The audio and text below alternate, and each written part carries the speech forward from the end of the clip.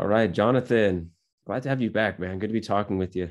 How are you doing? Good to see you. I'm doing okay despite everything, trying to keep my head focused on what we need to do, but we're doing okay. All right, glad to hear it. The last time that we talked, it was pretty chaotic here in the US. We had the intrusion of the Capitol, we had the GameStop scandal.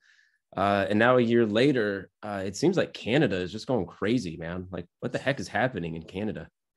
Yeah, it is definitely going crazy. Our government, our prime minister is in trouble. Like he is politically in trouble because he fueled massive division in our country. He started calling people he started calling his political opponents basically racist, misogynist, a fringe minority. Can we really tolerate these people? They're taking up space. Like he used really radical language. And so now there's a backlash. And also as other countries and even the provinces in the country are removing mandates, he's buckling down. He's just like, and not only buckling down, but invoking war measures, freezing people's bank accounts, going all out. And so Wow. it's just very strange. And it's also because he's in trouble because it's a lose-lose situation for him right now. If he admits he was wrong and just decides to end the mandates like everybody else is ending the mandates, then his political career is gonna wind down. And now if he holds the line, maybe he can push through like a big tough bully, which could happen because people like bullies. So we'll see how that works out. They like bullies that are on their side. Let's say that. Yeah. So, I mean, like, what does that mean, like, for everyday people living in Canada, like yourself? I mean, like, what are you bracing So for yourself most for? people, it doesn't affect us in an everyday manner because the provinces are lifting the mandates for now. And so like most of the provinces are lifting the Vax Pass mandate, which was preventing, like here in Quebec, was preventing people from going to church, preventing people from going to stores. So the government is raising it for now. Like they're still going to keep it, but at least there's going to be a breath of fresh air. It affects people who want to travel. So you're not allowed, if you're not vaccinated, you're not allowed to, or if you refuse to use their passport, you're not allowed to take a plane. And the federal government they've said that they've tracked 33 million people during COVID through their app and through their cell phones. And so some people who are even that are vaccinated don't want to use their COVID app because it's just a tracking mechanism. And it's very disturbing to have the federal government track your every move like that. But if you don't, then you can't travel. You can't take a plane. You can't take a train. Anything that any public measure that crosses borders, basically, provincial borders. Wow. But it's not like for most people, it's not a big deal. For truckers, though, it's a big deal because they can't cross the border also and then work in the United States and come back. Mm-hmm. I was thinking about this. There's two different design types, right? So there's like the hierarchy, right, where you have things that have order and, but then you have another form of organization called networks, right, which is kind of like cross-connecting, and it can actually tie hierarchies and act at a different plane. And I don't know, maybe you can comment on this, but I feel like truckers are on that network type where it's like they tie different provinces and states and borders and countries, and they tie all of these different organizations together. Yet if they're not taken care of, then all of these central structure or organizing systems would fall apart. They're like the fascia or something, fascia inside of the connecting all of the different tissues inside the body. Yeah, definitely. The truckers are definitely the connector. That's why I kind of compared them to St. Christopher. They're the psychopomps. That's what they do. They just cross things over from different identities. That's what they do. And so you have to be careful when you poke at the sustaining network, like the matrix itself. People don't realize, because when we think of hierarchy, we always think of hierarchy as if up good, down bad, but that's not how hierarchy works. It's like up is identity and direction and purpose and all these things, but below is something like that mesh, right? It's possibility. It's the transference of possibility. It's something like the connectors between identities. And that holds the world together. It's basically like a frame that holds reality together. And you have to be very careful not to mess with that, you know, because it really is almost in a Marxist sense. I keep joking about it, but it's like the people, the workers, the people below. You have to afford for them to do what they want, because they can actually freeze the world. They can stop things from moving, and if things stop moving, then they die. So it's just interesting to watch, and that's the tactic that the truckers ended up using. They wanted to close up roads. They wanted to block the borders. And so they're basically saying we are the guarantors of these transmissions of things that move between spaces, and we also have the capacity to stop that. And so it's just interesting. It's playing out symbolically in a very powerful way, because it's all, and then the way in which the government reacts has to be an increase in order and tyranny in a way that is the downside or the dark side of hierarchy, you could say. Yeah, so it maybe like anatomically, it makes me think of the cardiovascular system, or like the veins and the arteries that carry nutrients and information to all of the different systems or organs of the body. And like, so it carries it all the way up to the head, right? So if a brain doesn't have enough fluids and blood, right, then what is it going to do? It's going to be cut off. It won't be supported. No, you're right. And you can imagine, like, let's say the mind, I like mind better than brain, but let's say the mind gives direction, and the mind gives purpose and gives cohesion. But one of the things it has to do is it has to make sure that the lower elements, like you said, the arteries, the body has what it needs to function. And if the mind, let's say if the mind says, well, it's like, I'm going to write a novel. That's what I'm going to do. I just want to write a novel. Then you sit there and you sit at your computer for, 78 hours or whatever. So, and you just write your novel. At some point, your body's going to say, well, you know what? It's not happening, because I need to be taken care of. And if you don't take care of me, right, I am going to stop you from doing what you're doing. And I'm going to, you won't get the energy you need to do what you're doing. You won't get the nutrients, like you said. And then you can get annoyed as you want at your body, but that's just how it is, right? The body needs, if it doesn't have what it needs, then it's going to clog up, and that's how it end up in like an aneurysm. Exactly. So we're but you're right. With it's political aneurysm. A political aneurysm. Well, like they're blocking all of the roadways, right? All these arterioles, right, that are trying to make its way back to the center, right, to the capitals, or try to connect the different major systems between different countries. Yeah, but it was really the border, like the border closings were the one that set everything off, set off the more political heat, because one of the border crossings they crossed, which is the Windsor border crossing, I think they were saying that it's like 25% of all trade goes through that one bridge from Canada to the US. And without the US, Canada just ceases to exist. Like, US is the main partner for every kind of trade. It's basically a porous relationship where things go back and forth nonstop. And so if you stop that, Canada can't survive. So, yeah. Well, I don't know, Jonathan, do you have any other insights you want to share on that topic? Because I have stuff. Yeah. So just, I guess like the overview is like, I really would like to get into palindromes, talk about God's dog. Let's do that. It's much better right now. It's totally fine. I'm so stuck in this all day long that it's good to talk about something else. Well, I appreciate you addressing it, but there are some bright and positive and productive topics that we can get into today. Sure. So the palindromes, God's dog, arrival.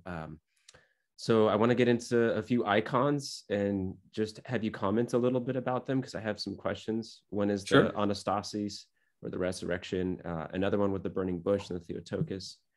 And then I have some other kind of fun questions at the end, like what your favorite movie is and why.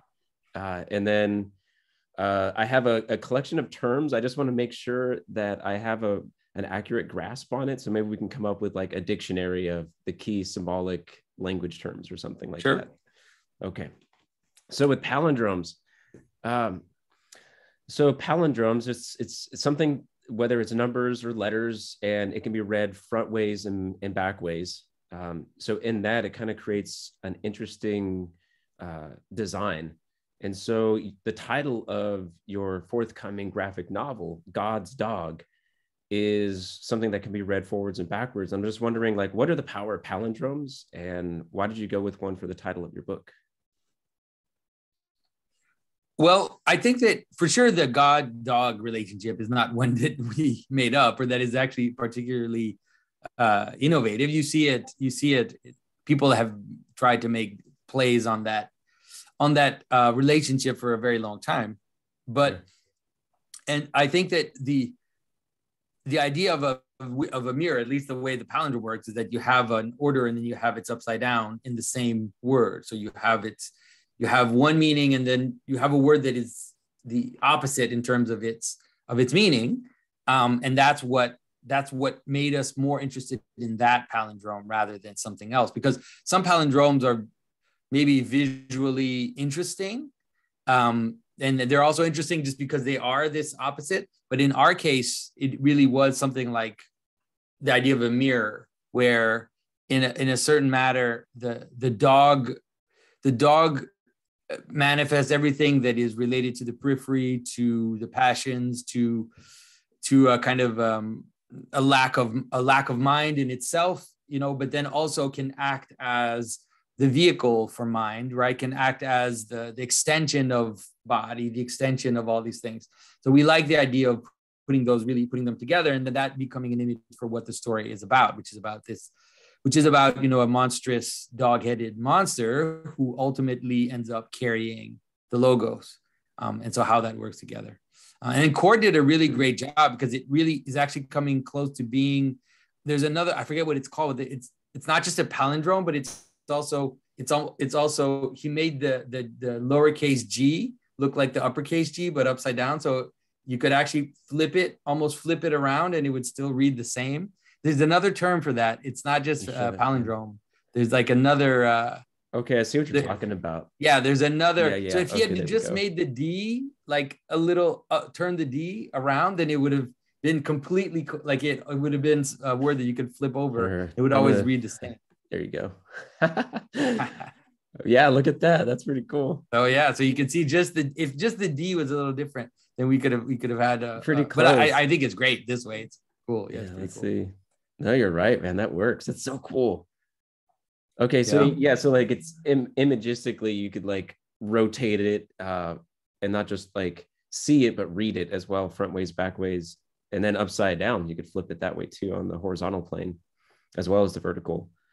Yeah, and so the story, that's what the story is really about. It's about a lot of the stuff that I talk about, a lot of stuff that Mathieu talks about. The whole problem, let's say, of the margin, especially now because this is where we are in our society.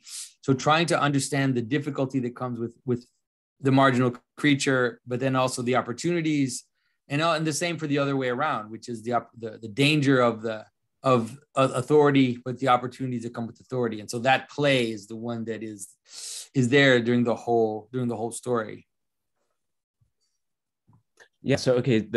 It's interesting how you mentioned the opposites, how it's like, maybe you what you think is opposite is actually complementary. Is that what's being played here? Or the thing that the very last thing that you thought would be opposing ends up being the thing that lifts up or completes. Like, for example, this is like if you read God's Dog, it's like, oh, well, you think there's the beginning of the word. Well, actually, the ending is the beginning, and vice versa.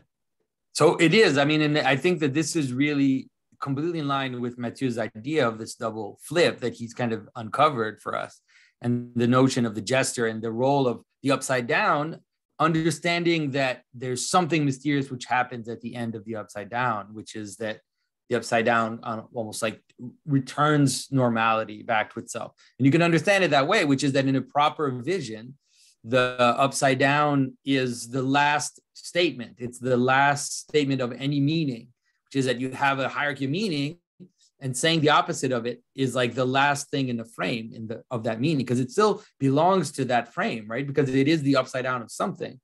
And so you can understand. So that's why the whole idea of the carnival as being the last moment in some cycle. And that's how it participates in let's say, in finishing the cycle, finishing one cycle, but then also rebooting the next one. So you can think of any type of let's say if you think of a carnival gesture, which is, for example, the boy bishop, which you see in England, for example, where they would elect a boy as the bishop for the day, and then a child would become the bishop, and it would be like this absurd situation. And then at the end of that, it's like in exposing the absurd part of the pattern, you actually are able to restart it somehow. Okay. So that reminds me too, there's I think Peterson brought this up, but I also read it somewhere else where like the emperor is the lowest figure of mocking, and they just parade him around and like strip him down naked and, throw food and stuff on him. And it's like the lowest of the low. This would have been one day. I think he was talking about I think it was in the Assyrian Empire. I think that he was talking about, or the Babylonian. One of the Eastern empires, where one day of a year they would humiliate the king. Right, but in that sense, it's kind of like interesting where it flips. It's like the highest becomes the lowest, and I suppose we see this in Christ, right? Right, Christ is the ultimate version of that pattern. He really brings it to a limit that is hard to over. That can't really be. There's no more virgin after his version, right? In his version, the crucifixion is so extreme in how it does that I don't see how you can. And even every time I talk about it, my mind short circuits because I can't contain all the elements. Yes, I can't. Yes. I try to, and I'm like, okay, he's on the cross. There's a panel which is saying that he's the king atop of his head, but they're actually mocking him. So it's sarcasm. I talked about this recently, where sarcasm is part of the end of meaning, because you say something, but you mean the opposite of what you're saying. So it's like the last word, because it's saying something, but understanding it while you're using a statement, you're actually saying the opposite. And so like he has a sarcastic statement above his head, which is saying king of the Jews, but then ultimately that sarcastic statement ends up flipping in the resurrection, where he does manifest his kingship. And then you're like, what? And then you also have a weird moment where the Romans put that up, right? King of the Jews. But then the Jews are saying no. Then Christ resurrects and he becomes king of the Romans. Yeah. And it's like, it just, if you keep going, because there's more, right? Just keep going. And at some point, it just shatters your whole category system. It's so there's so much in there. Yeah. I keep trying to tell people, I'm like, like modern movies, like even the good ones, they're good, but like when you approach the Bible in this manner, it's better, and it just gets better and better and better the closer you look to it, because like you learn something, right? It gives you like this platform of understanding, and then you stand on that and look and reread it. And you're like, exactly. Oh my gosh. And then you read something else and you read something else. You come back to it, you read it again from another platform. You can see further, deeper, more intricacies. It's more hyper connected. It's just exciting. I don't know. It is an exciting right? experience. I mean, it's meaningful. Like it's life. It's not like some limo place where you're like, you can't go to Arkham, and partake in the Batman universe. Like that's not possible. But you can go to Jerusalem. You can go to Jericho. You can go to Egypt, and you can participate in this story in a way that's like narratively unfathomably deep and profound. And at the same time, you get to like act it out and be a member in it, not like as a playtime, but actually like life. Reality. Life, Oh, you're right. Yeah, it is definitely amazing. I mean, I'm excited also to see people realize that, there's been a sense in which a lot of the Christian message has been moral, which is fine. Like a kind of moral idea, Christ is saving you from your sins, is saving you from these moral failings that you have. And so there's an emotional healing that you go through, through that. But I'm excited that people are also seeing that the actual narrative itself is so intense. Like there's so much in that story that you like I said, as soon as you start thinking about it too much, you all of a sudden you short circuit. You have to kind of wait and then come back to it later and notice even more. So yeah. And your brother's book, your work, Alistair Roberts. I mean, there's James Jordan's book, Through New Eyes. Have you read through that one? Yep. Mm. So, I mean, like, what these things have, like, just at least personally opened me up and many others to be able to read the biblical literature with such a profoundly holistic and engaging way. Like I was reading through the headlines and the outlines of the Gospels recently, and it just amazed me where it's like, if I were to approach this as like, say, like from my California Buddhist days, like it's not that impressive. Like it doesn't list out these like head twisters or these like super simplified, condensed, sayings that really get you like, oh, wow, there's not a whole lot of that. And then like narratively speaking, like on the surface level, it's like, it doesn't do a great job telling a story because it like blurts out the ending and the resolution all the time. Like, especially in the Gospel of Luke, it's like, oh, and the reason why he said that is because he's going to be killed. You're like, oh, well, come on. That's like taking the cliffhanger out of it. But then when you like take a step back, read, and watch your material, your family's material, Alistair Roberts, like so many others. And all of a sudden you're like, oh man. And then you read the context from which it was unfolded or blossomed, which was the Old Testament. And you realize, oh man, this is not just the climax of one story. This is like somehow, like miraculously, this is the climax of like 50 stories or 1,000 stories all at once in history.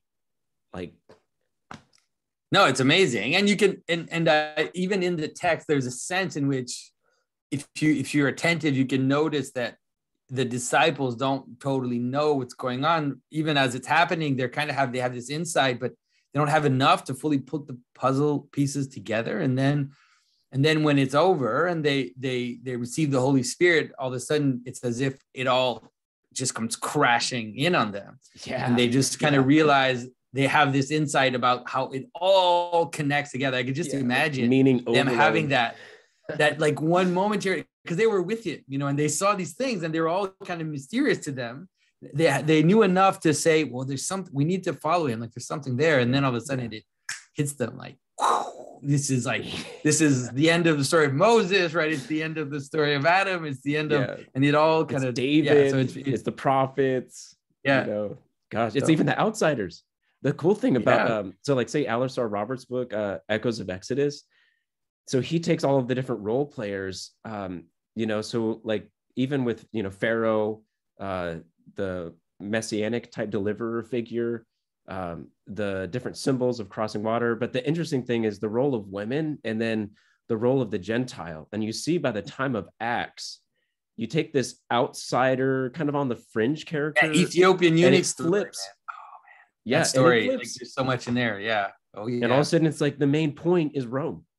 And you're like, oh man, the people that are off on the side, they only got like a line or two, maybe, or they're the bad guys the whole time through, the Exodus story and through the Philistines and David and the restoration period or exile period. And all of a sudden, boom, like they're the whole point. And Paul is directing all of the attention towards victory. And if you go outside of scripture and you continue the story, you realize that when Rome converts, just what that means and what it is in terms of this reconciliation with Esau. And in the gospel, like the relationship between Rome and Esau is there. People, they struggle to see it because it's not super obvious, but Herod is an Edomite. And so Herod is a descendant of Esau. And he's a king that was placed by the Romans on the Jewish state, but he wasn't a Jew.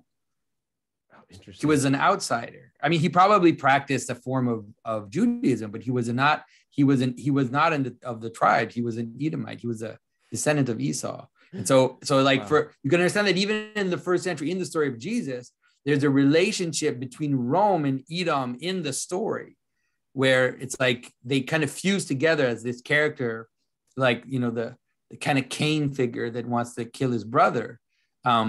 So anyways, it's pretty. And also because even later, the early rabbis, they made that connection explicitly. Like when they talk about the kings of Edom in their own rabbinical text, they're talking about Rome basically. Wow. So wow. It's just really fascinating. Yeah. Well, just it see like it.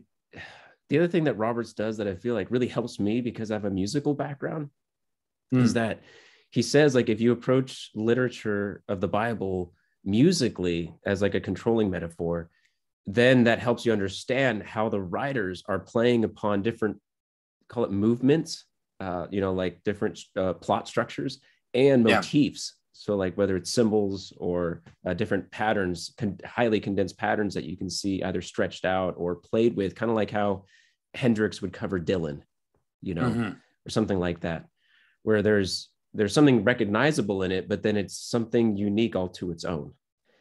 And just in your example, the fact that they're playing upon not just a few of the themes from Genesis, but like several of the different variations upon like say like how you said it in our last conversation, Genesis 1 through 3 is like the pronouncement of the core pattern. And then you see all of its different variations and expansions in Genesis. And so like in the Gospels, it's just amazing how it's like the master conductor, how they're acknowledging, including all of these different themes within 20 chapters. It's fascinating. Yeah, and it's hard, and it's also done in a way that doesn't call attention to itself. And I think that's why a lot of people miss it, because like the style of the Gospels is just so simple and straightforward. And there isn't a lot of the, like you said, for example, like if you read some Buddhist text and there's like this amazing, contradiction that is so clearly stated as a koan that wants to kind of jar your thinking and stuff.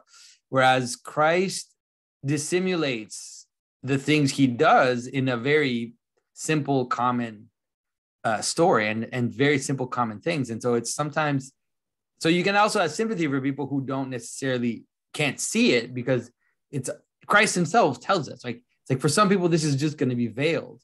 It's going to appear as veiled and they won't understand what's going on.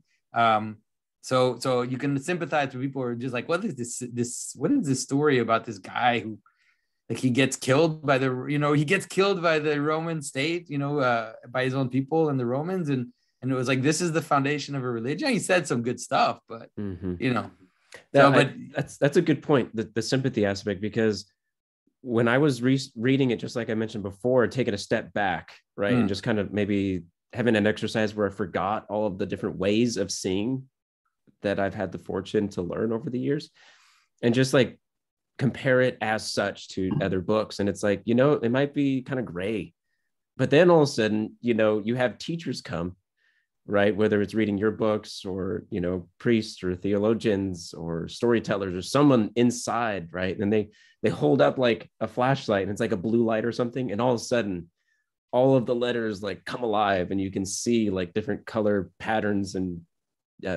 different like ultraviolet, like it just becomes something so much more, Yeah, and sometimes it can happen to you even. So one of some things that sometimes what happens to me is there are some stories which are still on the back burner for me that I don't understand, like even in the gospel. But I've had enough insight and insight moments in some of those stories to think, no, it's not the story, it's me. Like, that's for sure. It's definitely not the story, right? But there are moments where, I look at some detail in scripture and I'm like, what is this? Like, I don't know. What is this? What is this talking about? Why is this such a big deal? But then I usually, like, I'll just leave it there.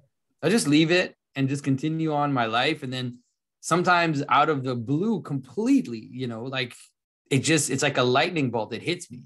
And then when I see it again, I'm thinking, how could I not see this before? Like, how is it that I couldn't see this was what it was about? Yeah. And so then you're like, okay, well, it's kind of like that for everybody, I guess, and for a lot of people, because there are still some stories that when I look at them, I'm kind of like, nah, I don't know. I don't know about that. I don't know what that means. Like, I don't know, why is it that Christ is saying that, or why is he doing that? So, yeah, I mean, like in our last talk, you talked about the donkey. Why does Christ ride the donkey? Right. Another kind of odd story to me is like, why go get the fish and find a coin in the mouth? Like, what the heck was that talking about? Yeah. Right. And then all of a sudden you go back and you read like the book of Numbers or like First Kings or Chronicles or something. And all of a sudden you read some some detail in that story that all of a sudden just opens everything up to what's being told later, like 1,000 years, 2,000 years later in the Gospels. You're like, oh, it's kind of like that musician that just has that lick and he knows just the right time to put it in to acknowledge what happened before, but then make something new. But then the really interesting thing about the Gospels is that it's really filling in the details of the end or the full picture as well. Yeah, it's filling up the picture of the kind of vision, the final vision of it all, you would say. No, you're right. So a couple more things on that note. One, I want to share an image of the film Arrival. Have you watched the film? Yes. Okay. So as you know, I was able to write so far one essay on Arrival, pulling out the structure of the story is primarily leaning upon Exodus, climbing the mountain and whatnot. But something that is really a predominant theme in the movie is the palindrome, right? And it's this like circular pattern where the beginning is the end. And we also see this palindrome in the naming of the child Hannah. So Hannah. But then it's like, it's in their language. And the argument that the book makes is that language is something that shapes our worldview. It's how we see the world. And so if you learn a new language, you see the world in a different way. And in this case, these are like transcendent deity type beings. And if you learn their language, then you have a higher or a transcendent way of seeing the world and getting outside of, linear time and seeing it, I guess, more teleologically, you could say. And so I'm just wondering, like, in light of what we were saying, like, how can we tell stories in this way? And then the other thing I want to lean upon is a few icons, because I'm really fascinated with icons in that, let me just pull up one if I can, is that they don't make a whole lot of sense. So let me zoom on. They don't make sense? Well, okay, so like from a modern person's point of view, so like you look at this picture of the resurrection, right? And a picture is supposed to be like a snapshot, right? And it's a snapshot of what's happening right then in that moment of history. And when I look at this icon, that is not happening, like not even close. No, that's not how icons work at all. Like they don't work as snapshots for sure. So like, for example, and I'll let you take it from here because you're the icon carver and can add a whole lot more to this, but like, and I apologize for the blurry image, but I wanted to get this image because at the very bottom, it has this like chained figure down here, which is pretty cool. And then on the right and left, you have an old Adam and Eve coming out of a grave, but then you have like king figures of like what Solomon, you have a shepherd over here. Yeah, David and Solomon usually. Yeah, and then John the Baptist, and then like prophet figures, or maybe this is, Abraham. Anyway, my point is that these things are happening across thousands of years of history, if we approach it that way. So like, can you help a modern person out and understand what is like the purpose of this art form and what is the art trying to communicate? Okay, so you have to understand the icons as being it really is, it's a language. And so it's a language, and it's very much like scripture. So stories fit into each other and then refer to each other.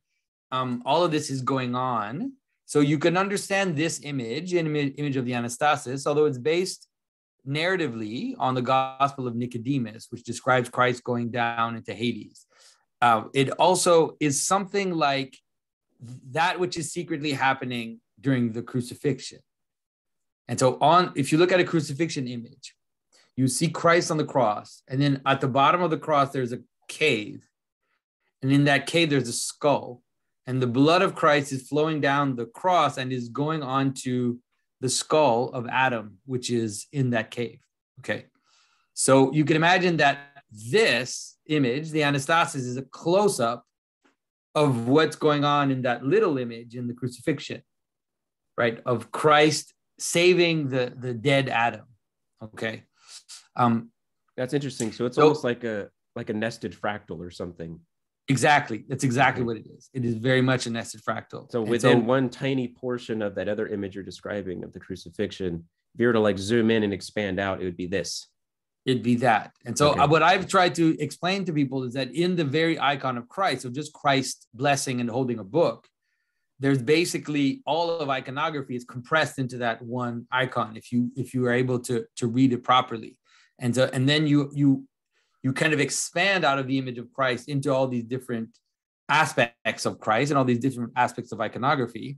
And so this is what's also happening in the icon itself. So now this icon is also doing what I'm telling you. So Christ comes down and he pulls Adam and Eve out of their grave. And in pulling Adam and Eve out of their grave, he's pulling man out of his grave. Man with a capital M, humankind. Okay. And so in that gesture, he's gathering into Adam and Eve, you could say, all the people that are standing next to Adam and Eve now. That is, he's not just saving Adam and Eve, but we show him saving Adam and Eve because they're the father and mother of all of us. He's gathering all those other people in with him. And so so basically in Adam and Eve, as they're being brought out of death, is also King David and King Solomon and St. John the Foreigner and the person you see with the crook is Abel, right? So the first person to die, basically. Okay. And then the two, I don't know, like I'd have to see, it's hard to tell. But usually, like you said, it could be prophets. So you would have the prophets and the kings. And then you have the first person to die, who is Abel, and the last person to die, who is St. John the Baptist. Yeah. Wow. Right. So obviously there are other people died, but in terms of narrative, right, you have the person that died just before Christ and was calling to Christ, and the first person that died in the story of mankind. So you can understand that all of this is being gathered into Adam and Eve as Christ is bringing them out of death. Does that make sense? It's there will be different ways of, so there could be different ways of representing it. You don't always have exactly the same figures in Hades as Adam and Eve are being taken, but usually it's some version. Oh, that's right. Of that. Right. And so and then in terms of the structure, it basically has a basic structure of the image of everything. So at the top of the image, you have the glory of Christ and Christ in his glory kind of moving up. At the bottom, you have darkness and death, and you have death, which is chained at the bottom of the death as a let's say imaged as a person who's down there at the bottom. And then you have the residues of technology and the residues of civilization, which are all those little white squiggles that you see. Those are all bolts and springs and things that hold the door of death, that hold the door of death together. Oh, there you go. It's a much better version. Yeah. So I pulled this one up, a much better version, but see, like you mentioned, the bottom is different. You don't have death chained up. Yeah. You have two figures down there. So here you would have, so sometimes it's death. Sometimes it's the notion of death and Hades almost has two different figures. So you have the god of death, and then sometimes it's like death and the devil. So it depends on the versions of the icon that are chained up. And so all these little squiggles, you see the white squiggles? Yeah. Those are springs and bolts and things from the doors of hell that Christ has broken to go into hell. Cool. So the things that are under its feet, like these wooden panels that are there, sometimes they make a cross under his feet, and sometimes they're down at the bottom of the image. Right, those are the doors. They're the doors of hell, which I've smashed. So the doors of hell that are smashed are important because what's happening on the cross, right? What's happening? One of the things that's happening on the cross is that the veil of the temple is being ripped. And so Christ at the same time is ripping the veil of the temple and is smashing the doors of hell at the same time. So he's moving into both extremes simultaneously, going into the Holy of Holies and then going down into the pit simultaneously. And so all these images are important because you have to understand that they're kind of playing on each other and they're reflecting each other. Yeah. And to that extent, the way that you described that, it's similar to what I was noticing with the Gospels as a written literature, where like they write it in a way where they expect the reader to know the end from the beginning. Like There's no surprise. Yeah, so like there's no surprises. So that's why like in the Gospel of Luke, I was reading very early, and it's like, oh, he said that because of his death. Like, what? And so in that way, it's like I look at this icon and I'm thinking, like it's telling the whole picture, and it's not just a picture of time or a timeline of history, but of meaning and themes. And it's like trying to pack as much in to one single frame as simply as possible. And it's just one version. You could say it like a lot of the icons, the more successful icons, they're basically this idea of this image of everything, where they tend to contain all of reality in them, depending on the frame of what they're talking about. Like one version of the whole pattern of being in the one icon, just pointed slightly in a different direction depending on what aspect you're emphasizing. So that's the image of the anastasis. That's why it's so sad. It's how can I say this? Looking at that image is extremely satisfactory. It gives you a strange sense of wonder and peace. I've had a lot of people tell me this is their favorite icons, and the funniest thing has been to have like Protestant ministers that I respect quite a bit tell me like this is their favorite icon, and me thinking like that's amazing, because this is definitely not in scripture. Like this is an icon which is based on an apocryphal text, but the truth of it is so strong that it kind of shines through. Yeah, no doubt. I mean, it's like he's pillaging Hades, right? I mean, this is like cooler than any Marvel superhero. Like it's like an epic. If you try to imagine it as like an animation, it's like Christ going down, begging people up, and like a rocket going out, blasting the hinges off the doors of death and chaining all of the demons. And well, do you know by the way that Mel Gibson is doing the sequel to The Passion supposedly, and it's going to be the day in Hades, the entire movie. Okay. Well, he has his work cut out for him. I'm a super critic when it comes to biblical renditions of the text in the Bible carried out in film. However, I'll watch that. I'm gonna watch that. Heck yeah. But then Logos Made Flesh, he had an awesome video essay where he argued that Apocalypto was the follow-up to the Passion of the Christ. Yeah, definitely. And so that's interesting because it was told through what was it, like a Central American village whenever the Spaniards arrived. So it's like set in a totally different time. Story. But he makes a strong argument, did a heck of a job laying out like, no, this is Apocalypto, this is Revelation.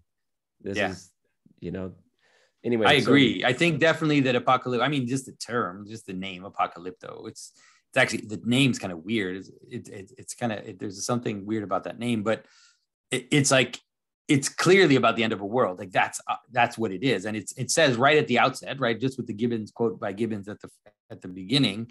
And then it ends with, basically then South Americans shaking the hands of the Spanish, or like meeting the Spanish. And it's like, that's it. Your world is over. And you don't know yet that it's over, but it is for a lot of reasons. And a lot of people have said that, I don't think that Gibson particularly portrays the Spanish as heroic in any way. It's just almost like a matter of fact. Like you've just come to the end of a world, and you're seeing a decadent, kind of degenerate, broken world.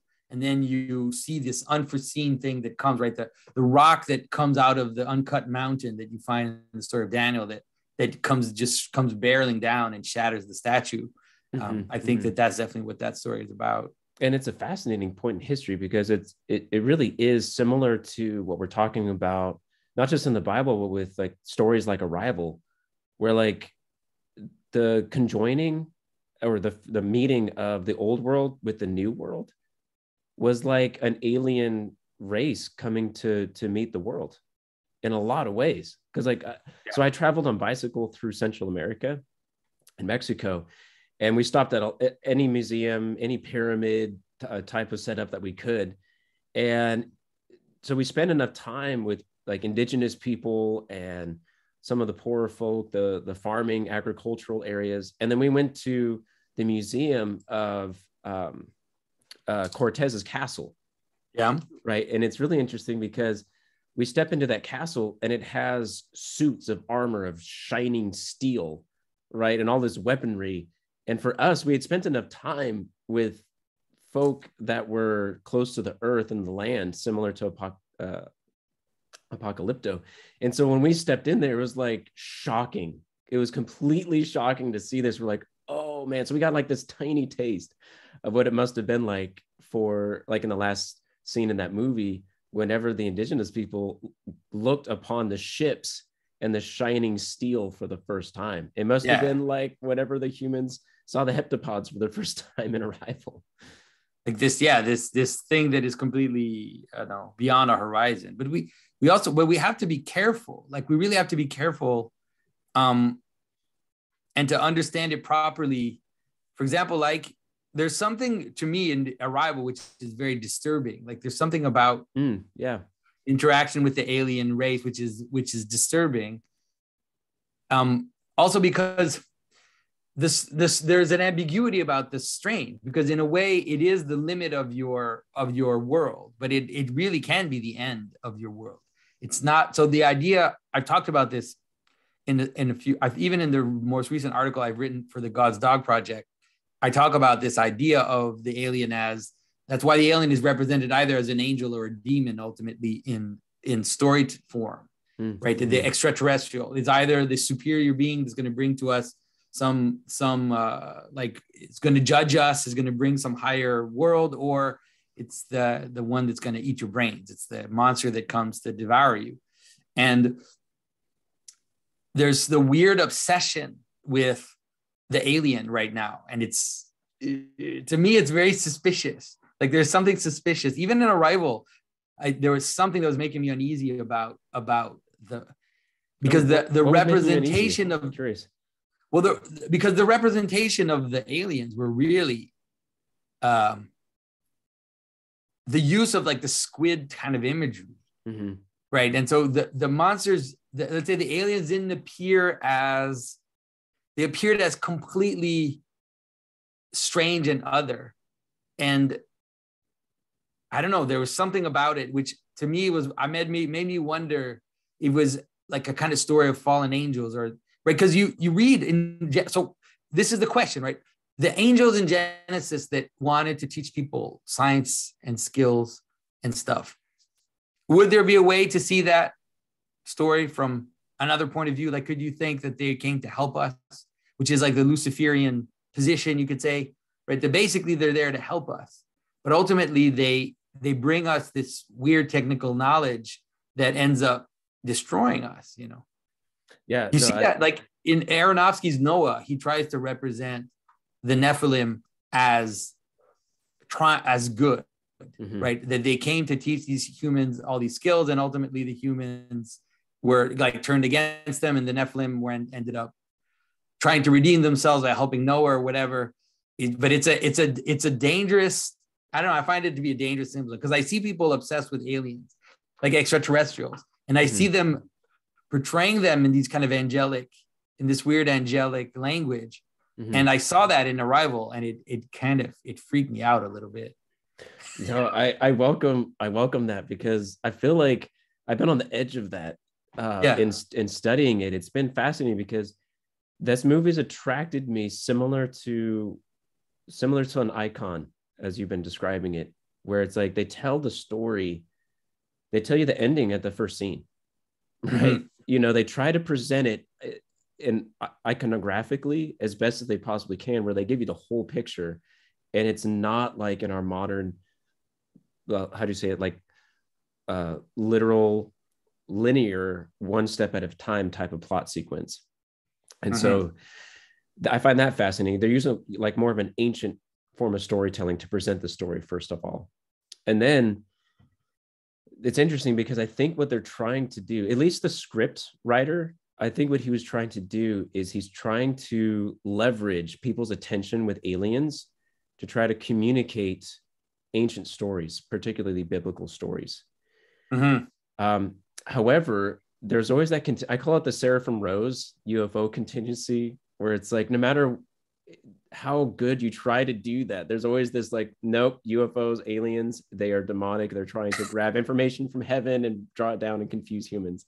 And fair enough, because like, Yeah, I'll spend time and I'll so look in the arrival story, in the arrival story, one of the things that's important is, so it doesn't, let's say you imagine Moses goes up the mountain, right? And so the best way to understand is that Moses goes up the mountain mystically and then reaches mystical union with God, and then comes to a point where he sees God face to face. And then he receives the pattern, like this is at least how it's represented in St. Gregory of Nyssa. He receives the pattern of the tabernacle and receives the law. But you can almost understand that receiving the law and receiving the pattern of the tabernacle is related to his mystical insight. It's not separated. It's not like Moses was a stenographer that like went up the hill and jotted down like what God was saying, right? That's not it. At least not in the Christian mystical understanding. Moses went up the mountain, had a mystical transformation into unity with God. And in that unity with God, he was able to receive the pattern and then bring it down to the people through the laws. And so that's a movement from insight into representation, right? So it's like, that's how you move down the mountain. So the way it's represented in Arrival, it's represented as confusion and translation of the form into so that's what happens at the edge. So it's like, if I encounter different strangers, then I have to like, it's like a mode of confusion where I have to match my language to theirs and try to find a way to connect in order for us to be able to communicate. But at least my understanding of a mystical transformation is that it's moving into pure and pure insight in a place where language doesn't ultimately matter, where it's like a pure spark, and then that spark gets brought down to be translated. And so like some of the rabbis, for example, they have this idea that because at first the first law is written by the finger of God, right, directly onto the stone, and there's a sense, and Moses comes down and shatters those stones.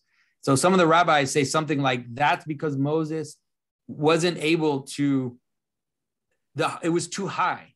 It was too high a pattern, and he couldn't connect down to the world. So those stones couldn't make it down to the bottom of the mountain.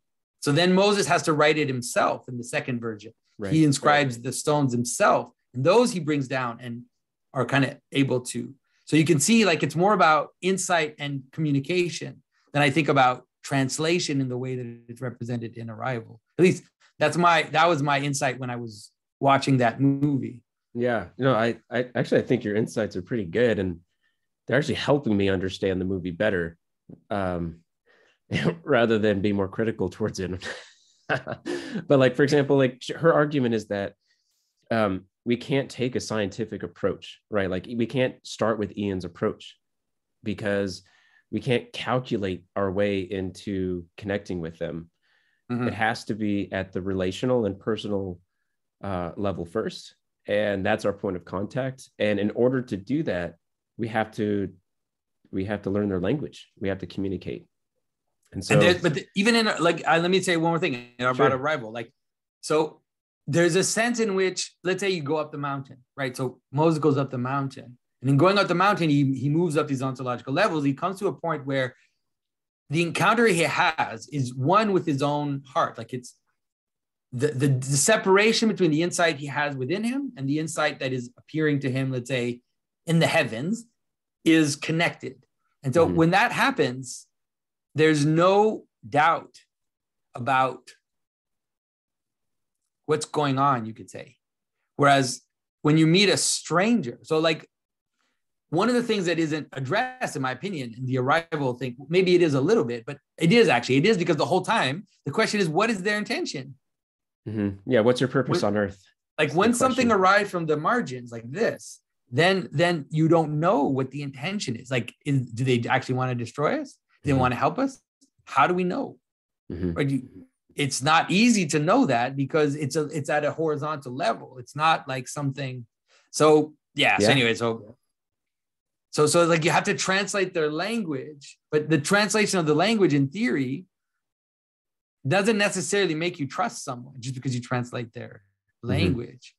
Mm-hmm. And so, yeah, so, but you see that she tried to like connect with them in a more, it's like a weird kind of more personal way, or there's some kind of connection bond that happens between her and them in order for her to then feel like she trusts their intentions. Mm-hmm. But of course, we watch the movie and we almost know, like we know that they're good because there's something about the movie which is telling us that.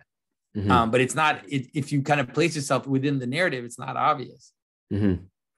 Yeah. So I think there is a strong argument that these could be, how'd you say it, like demonic or negative forces that are confusing humans. Like I acknowledge that you could totally see it that way, but I also see that there's a useful, edifying process with trying to approach the story in a way that, at least for me personally, has allowed me to have deeper insights into, say, like the biblical narratives.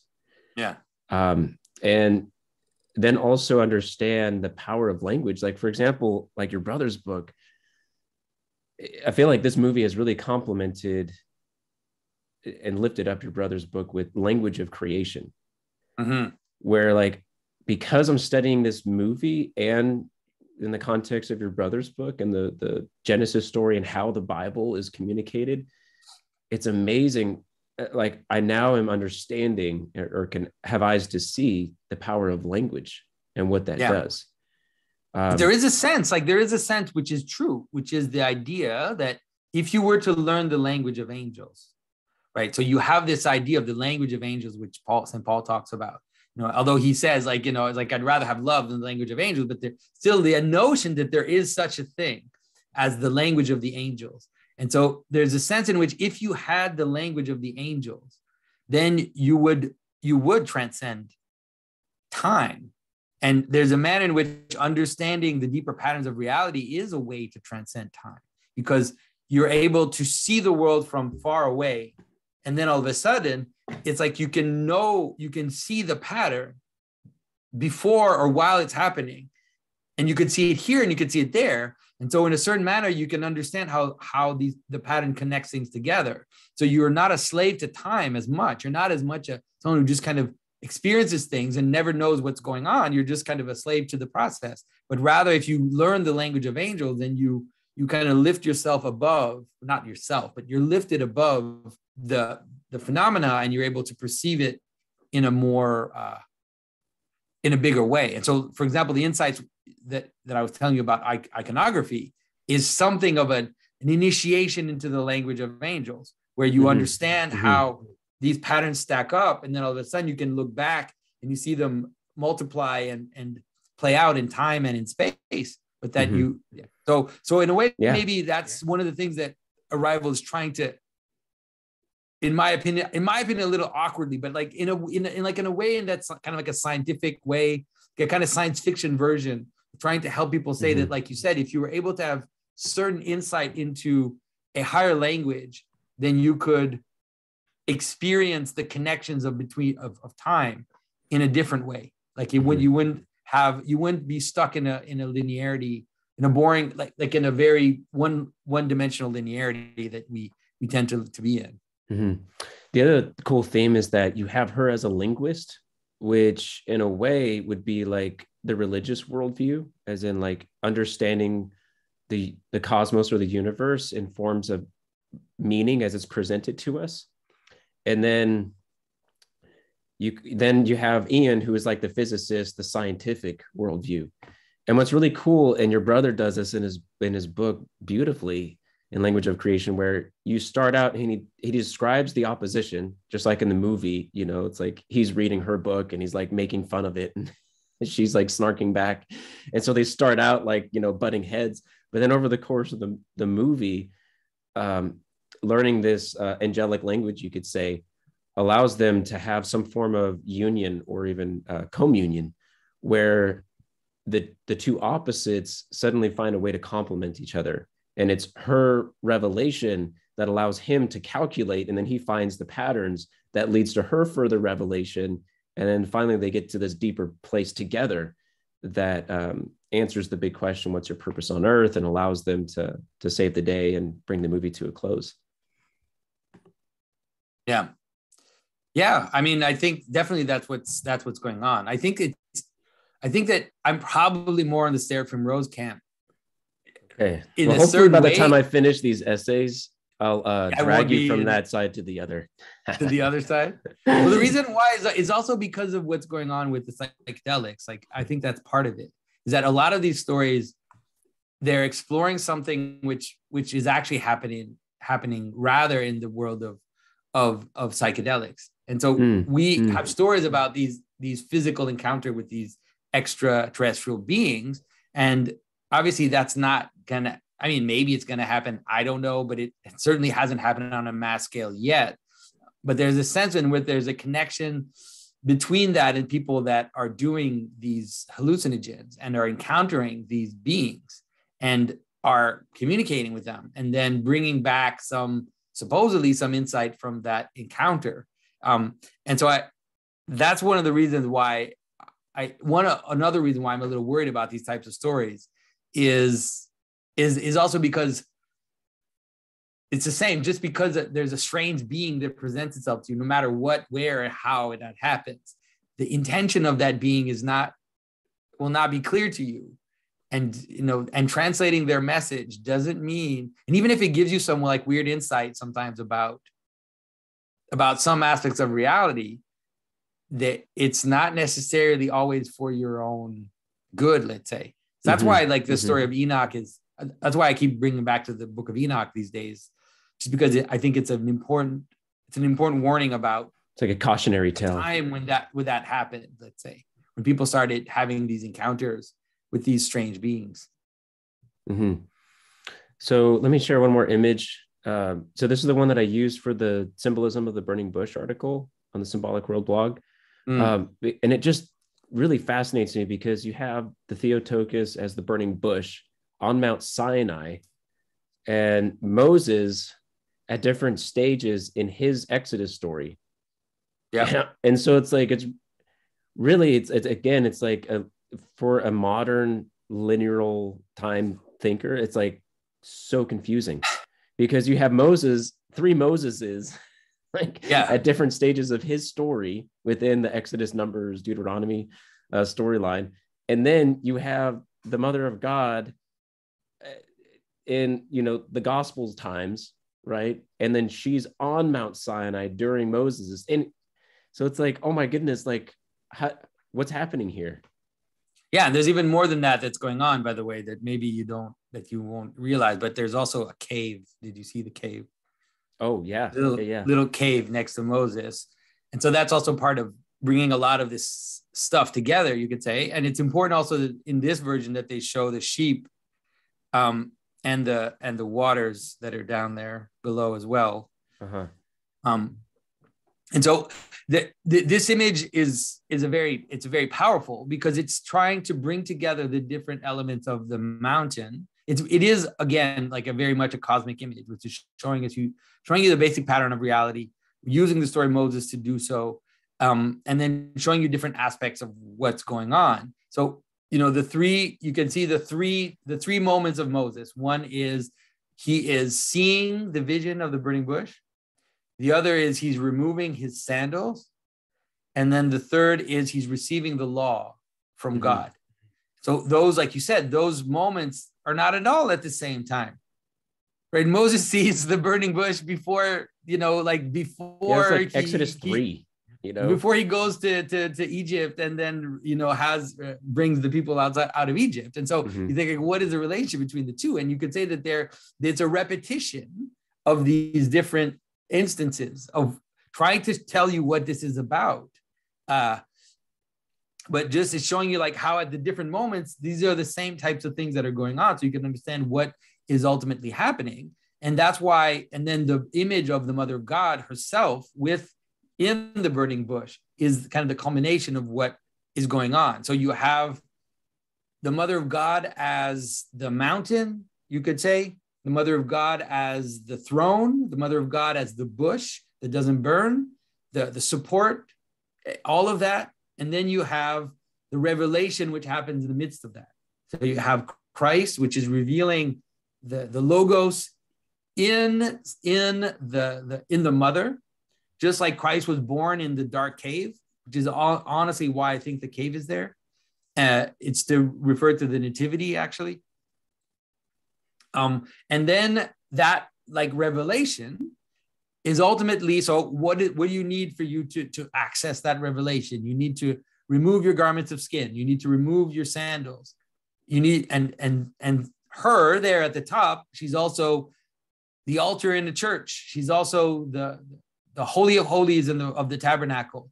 All of these images are coming together into one. She is the pattern of the tabernacle. She is the space in which the glory of God descends. She is the holiest place in the church as well. So this image is all bringing that all together. And that is where the law comes from. So at the top of the mountain, Moses receives the law and then brings it down to the bottom of the mountain. And so he removes his sandals to go up the mountain. He comes back down the mountain with a veil on his face. So he removes the veil to go up. He puts on a veil to come down. And though these are the different levels of veils in the temple, they're the different embodiments of the law, but they're also ultimately something like the very body of Christ. They're all the saints, all the St. Gregory of Nyssa, when he talks about the pillar, the pattern of the tabernacle that Moses gets in his insight, in his vision. He says the pillars of the pillars in the tabernacle are the saints, and the different elements of the tabernacle, they're people. Like he's saying, ultimately what they are is they're people. Like, wow, of course, wow. In the small instantiation you see in Israel, they're object, but ultimately they are the very body of Christ.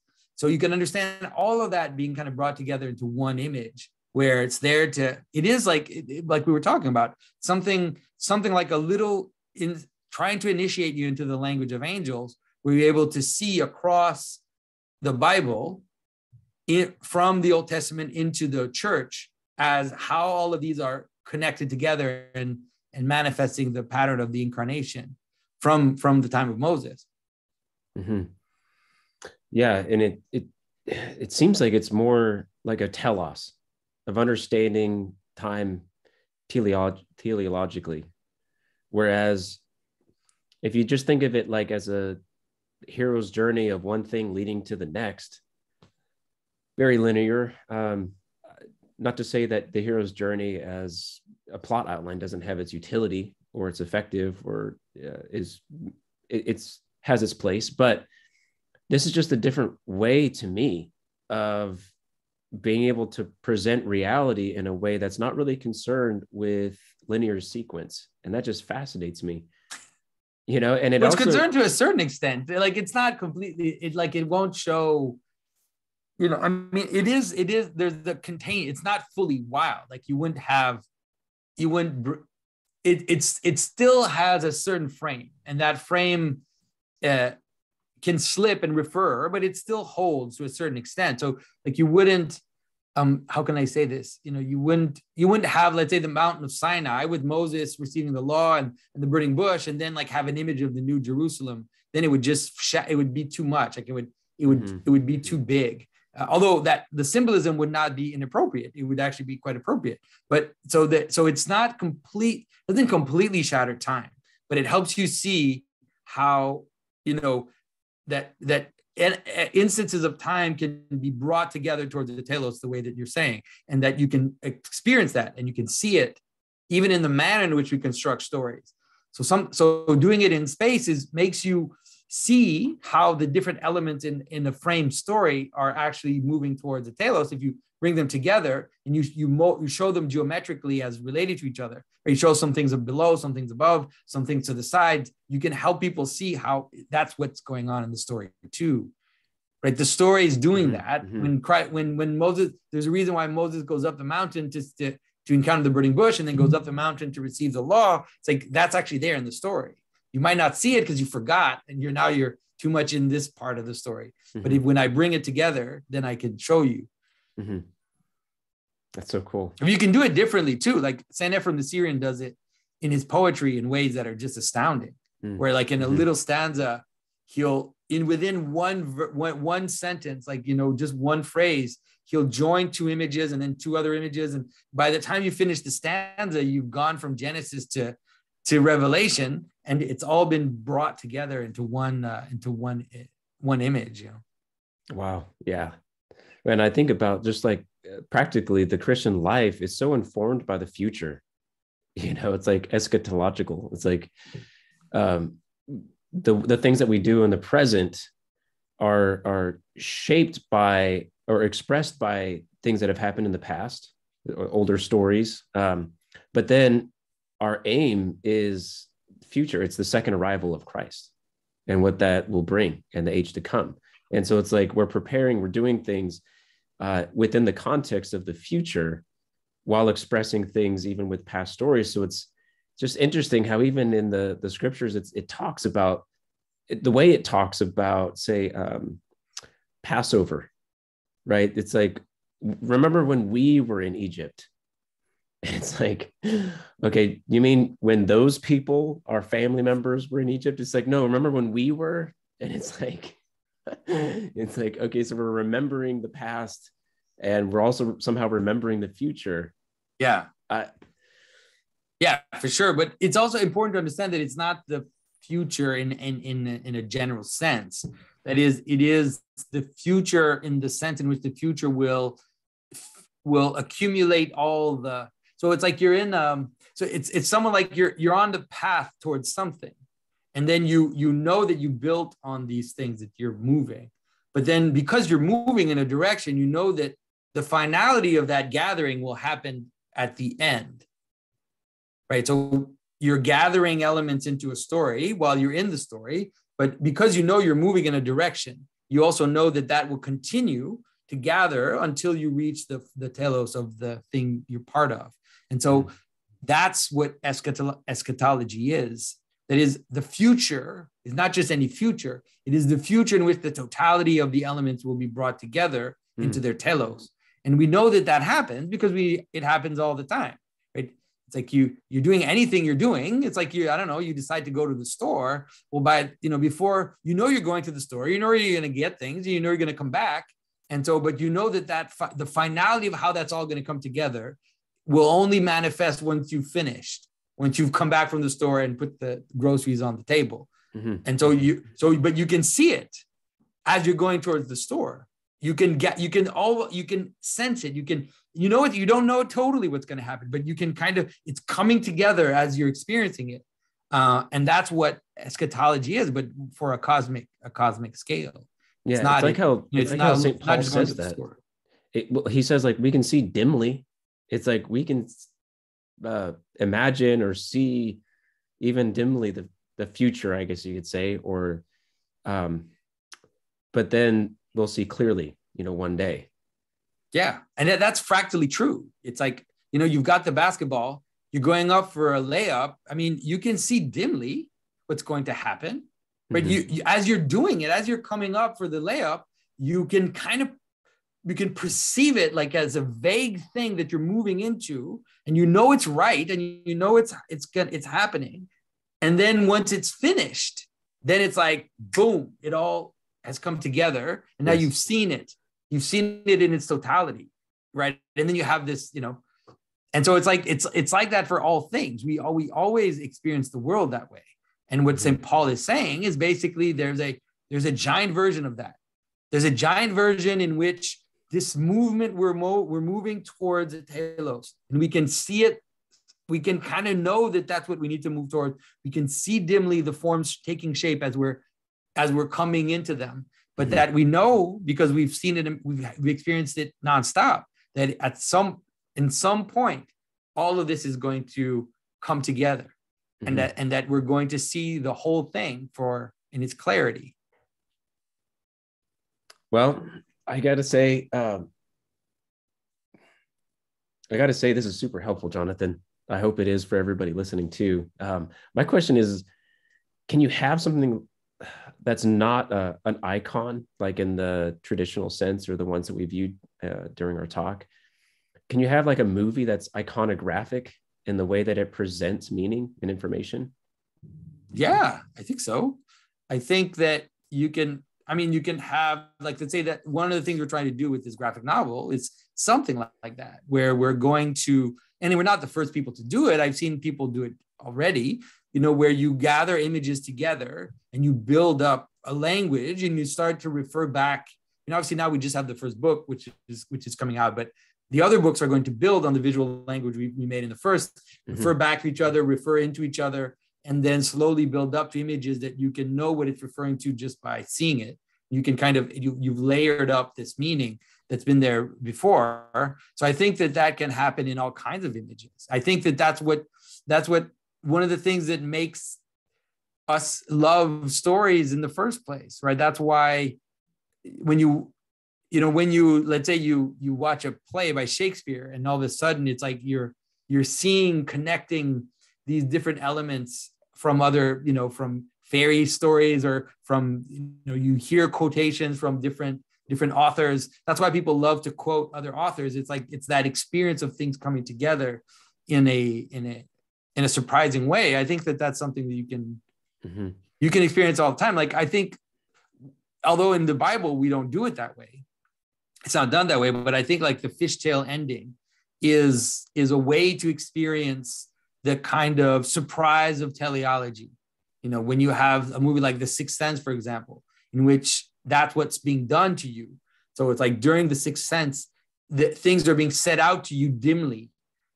Like you have all these dim images, which are bringing you along, but are creating as much confusion as they are clarity as you're moving towards the final moment. And finally, when the revelation comes, you have this eschatological surprise. And then everything falls together. And then even the things that you were annoyed with the movie before, like I remember the first time I saw it, there's some parts of the movie where I'm like, this is so stupid.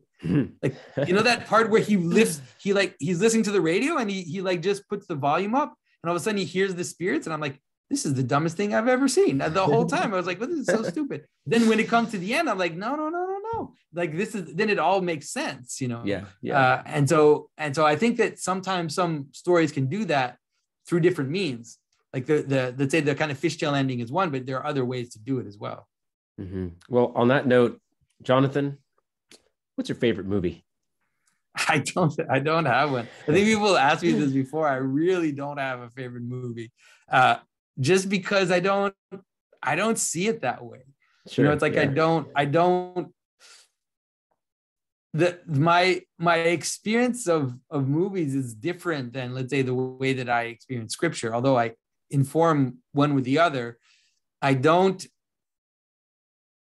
that, let's say, when I was younger, I was definitely attached to certain characters, fictional characters. Like I really love Batman, which people will know by watching my videos, because I've done a lot of movies on a lot of things on Batman.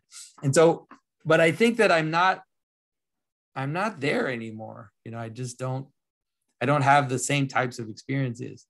And also because so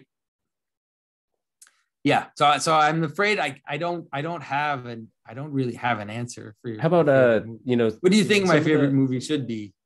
Oh man, well, let's see. I did watch Spirited Away recently, and it's definitely one of my favorite. That's for sure. Okay, so at least I'm not too far off the mark. I went to find your commentary because I remembered very early on in the early days. I think I was subscriber like 1,000 or 2,000. Yeah, it got shut down by Studio Ghibli. They shut it down. It's on BitChute. I have it on BitChute, good. But it's not on. All right. Well, I'm glad I asked, because I went to go look for it, because I'm like, finally, because I don't like watching the movie critiques of movies I haven't watched yet. And so I watched it like years later now, and I'm like, I can finally watch this Jonathan Pageau movie critique, and couldn't find it. I put it up on BitChute because they basically shut it down completely. Like they're pretty strict on the copyright stuff. Okay.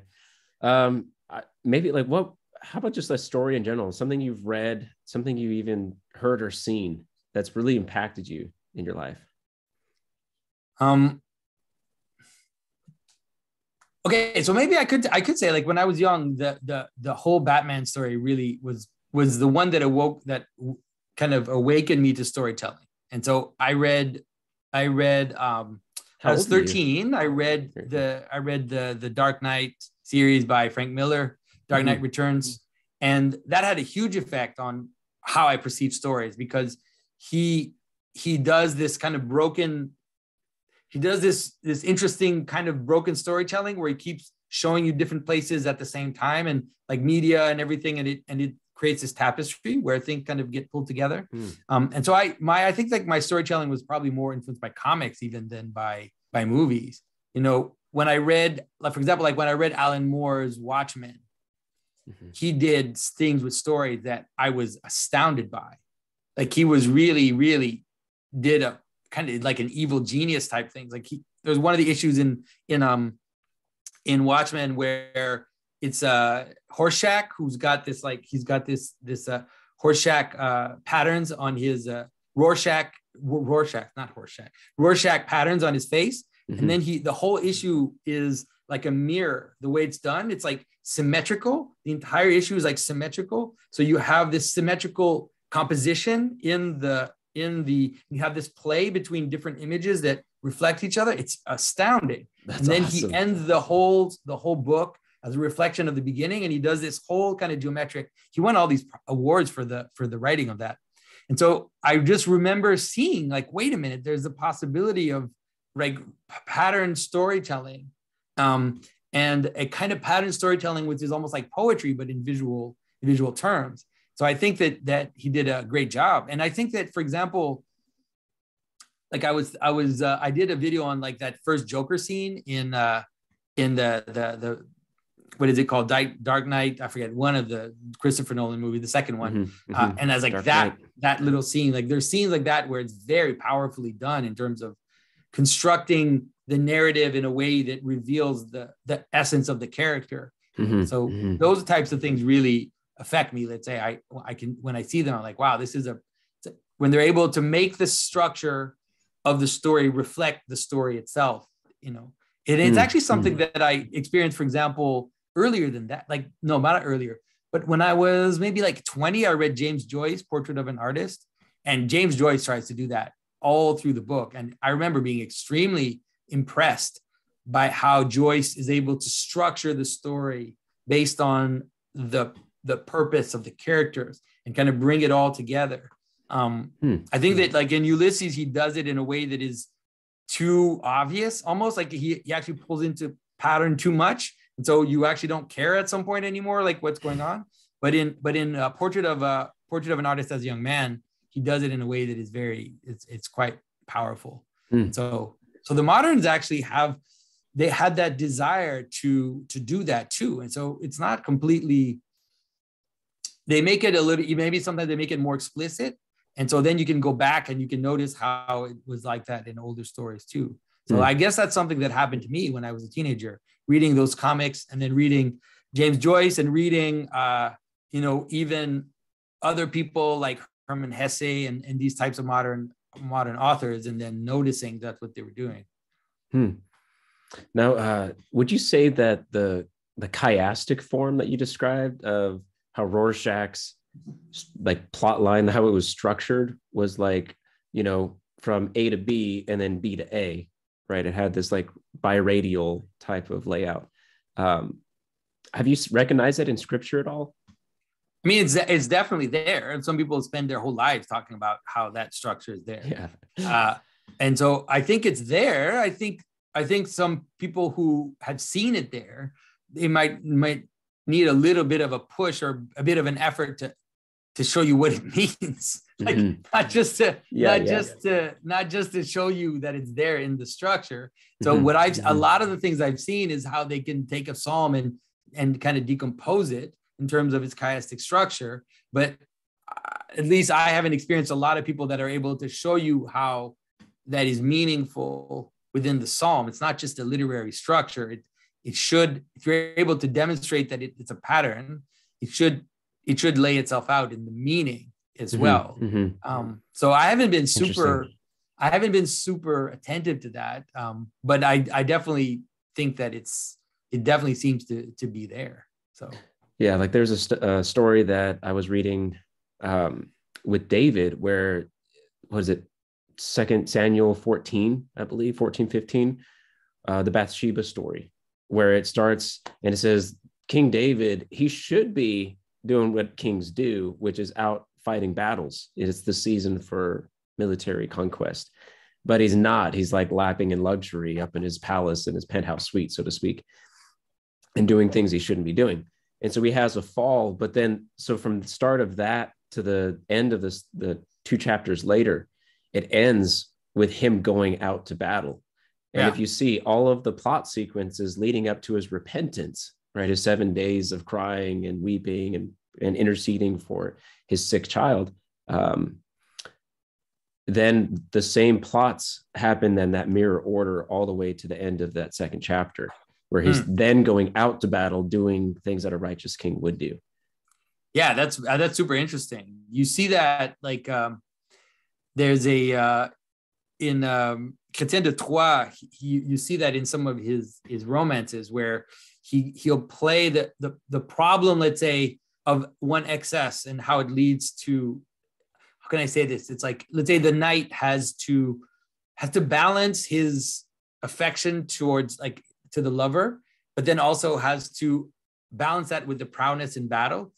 And that if he's not able to balance that, then he either falls one way or the other. Like, he'll lose his lover because he wants to fight all the time, or he'll become weak and won't be able to defend his lover if he's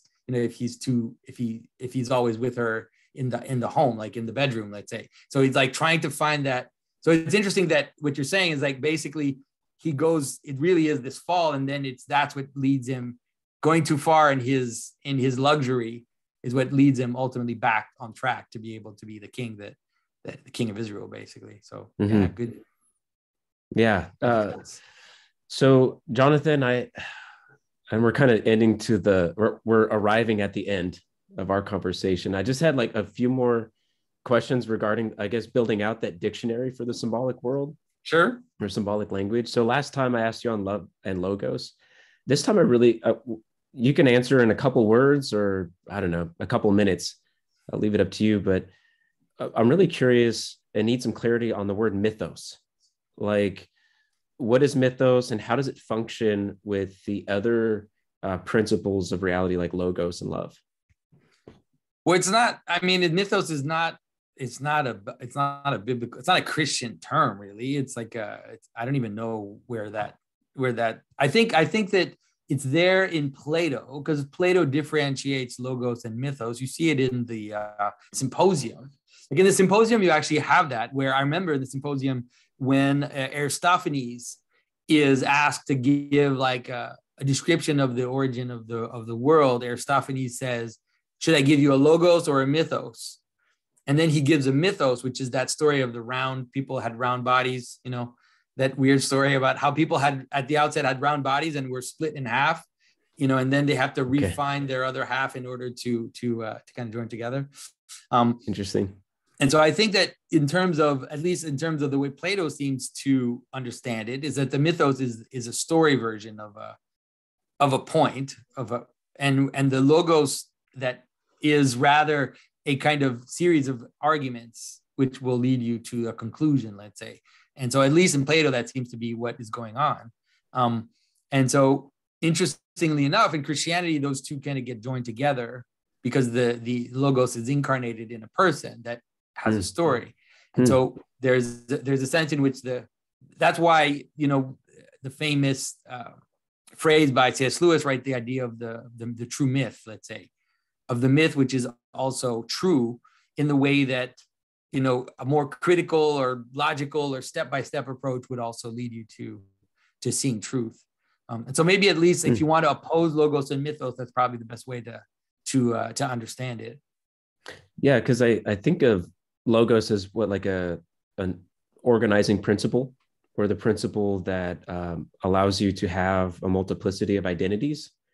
And then with mythos or myth, I just feel like it's so, like, I have to retrain my brain of how to understand that, because my whole life in this modern world, it's been Mythbusters. I grew up watching science fiction, or excuse me, scientists who are, what were those two guys? They were they were stunt guys, and they were just busting myths, as if to say that myth is something that is tra-la-la, it's like make believe.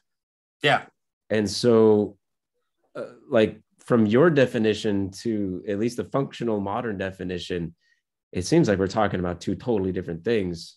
Well, if you read in the Symposium, for example, like Plato really is making fun of Aristophanes, by the way, when he has Aristophanes give that story of the round bodies and separated into two that kind of join together. It's clear that he doesn't like Aristophanes and is really kind of mocking him, which is hilarious because that story has become the foundation for a lot of weird stuff today, like a lot of weird, like a new myth for a lot of the weirdness in the world right now. But anyways, that's a digression. But I think I think that going back into scripture and understanding that these are the stories, like these stories embody these principles, you can't avoid it because there isn't a lot of that type of step-by-step argumentation that you would find, or step-by-step logical process that you would find in a Socratic dialogue, like in a Socratic discussion. You don't have a lot of that in the Bible. It really is this kind of embodied story form. So I mean, I get it, but I think that it really is an assault by the reasonable and an assault by the kind of Enlightenment project on any kind of storytelling. And that's actually a place where postmodernism is useful, because one of the things that the postmoderns have done is, like even Derrida, one of the things he would do all the time would be to go into Plato and then to show you all the stories that he's got in there, to show you how Plato is constantly storytelling, even though he also says that he doesn't like storytelling, that it's dangerous and it's off, but he's constantly doing it, and that there's an inevitability of storytelling, and that you see it that's kind of what I'm pointing out to when I say something like, when Brett Weinstein says it's a higher truth. It's like you're in the story world, my friend. You're in the myth world when you start using geographical markers to talk about your ideas. Then you've lost the plot in terms of pure rational deduction steps. And so, but you can't avoid it because it's part of the world. It's part of reality, and so ultimately, you need those two to kind of join together into.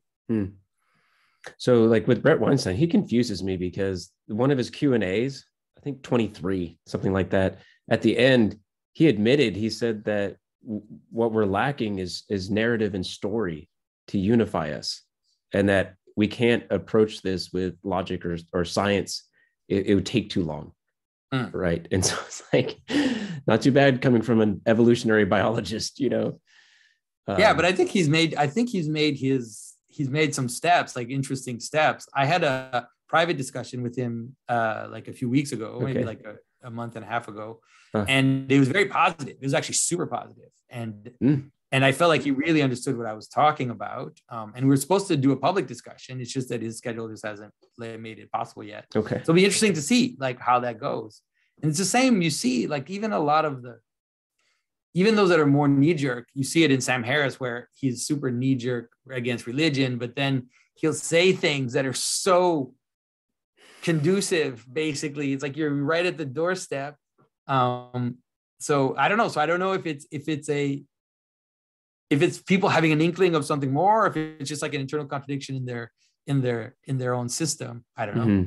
Yeah. So where does it go where myth or mythos is, I mean, it's not like inherently a positive thing. I just think of like, say like the tyrannical orders, right? It's a chaotic time. And then all of a sudden someone comes with a unifying story that people can act out and live and be a part of, It's like you look at Nazi Germany, they were looking for something to bring back the pride of being a people again. Yeah. And so it was like this shape that was waiting to be filled by some type of mythos, if I'm understanding how you're laying it out. And that's what the Nazi Party was able to provide.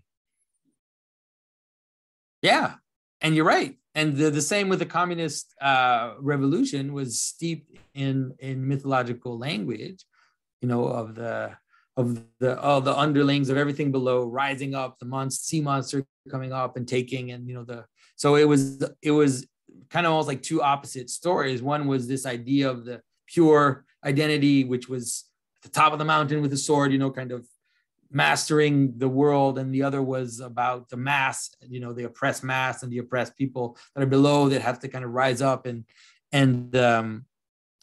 take the power. And so in let's say the misuse of mythos, we can also see how you have to balance it out. You have to have a story which tends to include enough aspects for the world to be able to exist in it. If you create stories that don't have room for all, and don't leave room for all these things to kind of find their place, then you're just building up towards catastrophe all the time. And we never really are able to completely do it, but some moments and some, let's say some versions have been better than others. And it's hard because moderns don't think that way. We don't, like one of the things, for example, is like we think that everything has to be explicit. And we don't think that some things can just left to be implicit and just not talked about. And that by leaving them implicit, what we're actually doing is we're leaving room for them to exist in a less formed and implicit way. But it's like you can see it in.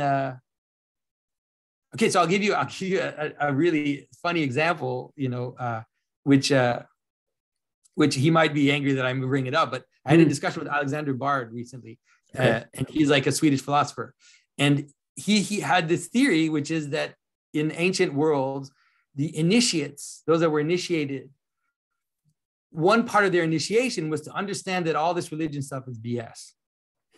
And that it's all really just, it's all BS. And they're initiated and they become the leaders. And then they're kind of above the system. And they enact the BS for the people, but they know that it's BS and that it's not true. And I was thinking, first of all, obviously I don't agree with it. But I was saying, even if I did agree with you, you don't believe that. Because if you believed it, you would shut up about it. Right? Yeah. So that means that you don't even believe what you're saying. Because if you believed it, you wouldn't be telling us that. You would let it exist as an implicit structure that is not made public. But because you're trying to make it public, it means that you don't believe in it or you want to destroy the world. It's like which one of those two is true. And so there are things that we don't say that are just there implicit that we don't, that if we bringing them into the light is in a manner, a way of, I mean, ultimately it's going to happen. Christ told us it's going to happen, right? It is. In the end, all of these things are going to come to light and it's all going to happen. But you have to understand what that means. Like you have to understand that usually, like you kind of have to, in most systems, in most ways of existing, there's some things which remain unsaid for a reason, and that's how actually how they participate in the story is by being unsaid, and that's fine sometimes. But that's really hard for moderns to think that way. Oh yeah, because we're so obsessed with calculating and expressing everything. A modern story that I could think of as an example would be The Life of Pi, where The Life of Pi, he lays out the story with the animals and the boy on the boat, and then stopping at that weird island, and then eventually making it back to the mainland. And then at the end, in the book and the movie, it's like it lays out that a story that is logical, like a logical version of the story, which is, okay, so it wasn't the animals, it was these other humans, the mom, the people, the butcher, all these different figures were in the boat, right? And then he kind of leaves it with this, like two stories, one in each hand, and one's like, which one do you like? Do you like the one with the zebra and the orangutan and the tiger, or do you like the one with the people? Yeah. And then you're like, oh, so this story is just about cannibalism. All right, great. What a wonderful story. Yeah. So that's your insight. It's all about cannibalism. All right, dude. Yeah. So sorry. No, trust me, there's parts of that story leaves me wanting, just to say it nicely. But I think just to bring up that dynamic of mythos and logos, it's like, interesting how he explicated it. He said it out loud. He's like, okay, so do you want the mythos? Do you want the story of it, or did you want the, the reason, logical, detailed, everything's technically true, and in that form of the sense? And like, am I reading that correctly? As an example? You're right, but you have to understand that. How can I say this? Like, there's a manner in which Jesus does that sometimes too. How so? Jesus does that too. Jesus sometimes, and it's mysterious. Like he'll tell a story and then he'll reveal the secret to his disciples. And then like the parable of the sower. Yeah. So he lays out the parable of the sower. He tells a story. And then the rest of the chapter is the disciples asking him to explain it, spell it out for him. Yeah. Okay. But what's interesting in the way that he explained it, I think, is at least in Christ, there's another mystery. There's like a layered mystery where he's explaining it, but he's opening up a mystery too. Like it's not it's like if you say if by explaining it, you say something like the word of God, which falls into the heart, and then it's like, oh, you think most people are going to understand that? No, it's going to be another layer of story. It's going to be just another layer of story. How does that work? And so exactly. Yeah. Yeah. All right. Well, why don't we leave it there, where some things are just better left unsaid, Jonathan? That's right. Maybe. All right. Jonathan, it's good to talk to you, Derek. Yeah. Any other announcements? I don't know. I mean, what else? I'm sure there are plenty of. There's a lot of things going on. I don't know. Like for sure this year, in theory, I'm gonna try to write a book this year. That's gonna be the big thing. What kind of book? And so we'll see. I haven't totally decided yet. It's gonna be mythos or logos. Yeah, that's actually a good. But it's mostly gonna be either a more technical book, like in terms of defending my positions with the church fathers and trying to explain, how what I'm saying connects more closely to Christian theology, or the other would be a more popular book, which would be a kind of, Symbolism 101, the book that somebody wants to know about symbolism and you can just say, well, read this. It's not so hard to understand. Okay. So something like that, but I'm not sure yet. Both those would be super helpful. So yeah, I look forward to that. How about God's Dog? When can we hold the copy in our hands? Man, that's been a pain. It's just the logistics, making a book and then hitting the logistics aspect of it has been harder. Like I've just been fighting with these shipping companies just to get them to send me prices and to set everything up. Like it took us almost a month to get the money because Indiegogo kept saying there's some problem with it wasn't the right type of account, which was not spelled out at the outset. It's like, it's not the right type of account. You need this type of account. And then you change it. And then they're like, well, actually, no, there's still something missing. You need this. So you end up using 3 different accounts. Anyways, it's nuts. So the logistics of it has been very painful. And so I finally got shipping prices from the shipping company, but it's not the right prices. They made a mistake. So I sent it back and I said, send me the right prices. And now I'm waiting for that. And until I do that, I can't do the steps until I have all that I need. So it's frustrating.